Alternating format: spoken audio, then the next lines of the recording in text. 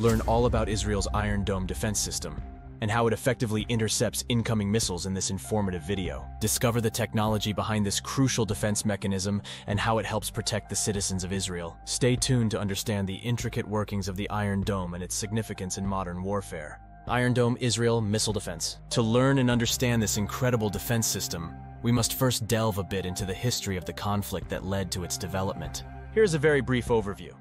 Many people mistakenly think that Israel and Palestine have been enemies for centuries, but this is not the case. The current and real conflict between these groups started in 1948, when Israel declared itself a state. Clearly, the history is much more complex, involving religion, politics, and territorial disputes, but this gives us a better understanding of why they have been in conflict since then. Conflicts between Palestinians and Israelis became evident, and since 1968, Israel has suffered from a prolonged rocket attack campaign. In 2001, the Palestinian group Hamas, in resentment of the ongoing war, began launching more massive rocket and mortar attacks on Israel, many aimed at civilian populations. At the beginning of the conflict, Hamas's inventory included 107mm rockets of Chinese and Iranian manufacture, 122mm Grad rockets of short and long range, Iranian-made Fajr 5 rockets, Syrian-made 302mm rockets, and Hamas-made M75 and M80 rockets. These constant attacks created psychological trauma in the daily lives of the Israeli population, as any day and at any time, a citizen near the Gaza Strip could be the target of one of these weapons. However, while these attacks were occurring, the Israelis were already planning a solution. Israel had the idea to create a modern short-range missile defense system to stop these attacks. But the idea wasn't taken seriously until the early 2000s, when the development of an anti-aircraft system capable of facing Palestinian rockets began. It wasn't until 2007 that then Defense Minister Amir Peretz selected the Iron Dome project as the defense Israel would use to counter Palestinian attacks.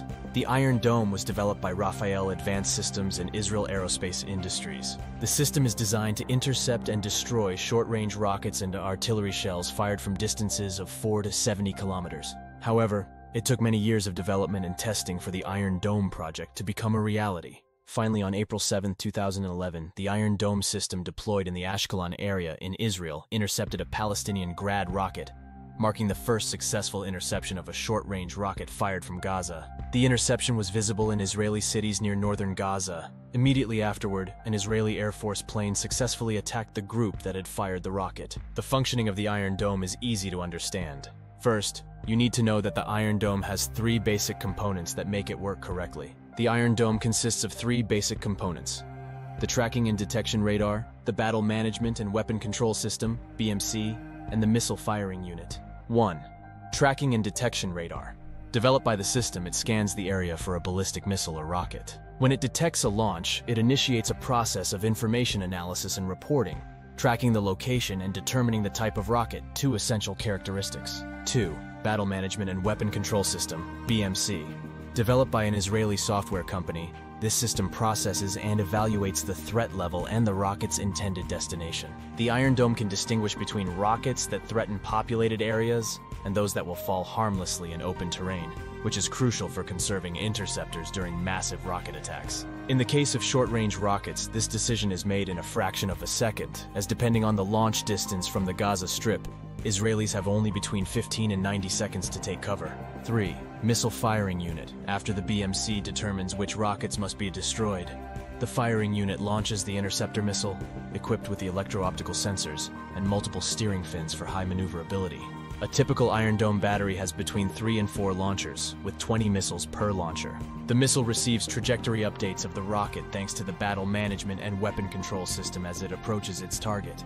Finally, the Israeli missile explodes near the Palestinian rocket, neutralizing the threat to the civilian population. The Iron Dome is not influenced by weather conditions, functioning effectively day or night and in all weather conditions, including low clouds, rain, sandstorms, and fog. The greater the distance, the better the system's interception capability. The 3 Iron Dome systems are mobile and can be relocated. Currently, there are 10 in use in Israel. According to Rafael Defense Systems, a single battery can protect an area of 150 square kilometers, sufficient for a medium or large-sized city. Only 13 Iron Domes would be needed to protect the entire country. Regarding its effectiveness, the manufacturer declares a 90% success rate, although other more conservative experts believe it is 80%. The head of the Israeli Missile Defense Organization, Moshe Patel, said the Iron Dome had intercepted more than 3,400 projectiles in the last 10 years. The weapons manufacturer Rafael puts the number of successful launches at over 3,500. Defense consultant Steven Zaloga stated that the Iron Dome's destruction of 90% of the missiles it targeted is an extremely high level, above what is expected of air defense systems in any other country in the world. Defense journalist Mark Thompson wrote that the lack of Israeli casualties suggests that the Iron Dome is the most effective and proven anti-missile shield the world has ever seen. The first major test of the Iron Dome was during Operation Protective Edge in August 2014. 10 batteries were deployed across Israel, and during the 50 days of the conflict, 45 and 94 rockets and mortars were fired at Israeli targets. The Iron Dome systems intercepted 735 projectiles deemed threatening, achieving a success rate of 90%. Only 70 rockets fired at Israel from Gaza were not intercepted. On May 9, 2021, during the Israel-Palestine crisis, Hamas fired just over 2,300 rockets at Israel from Gaza.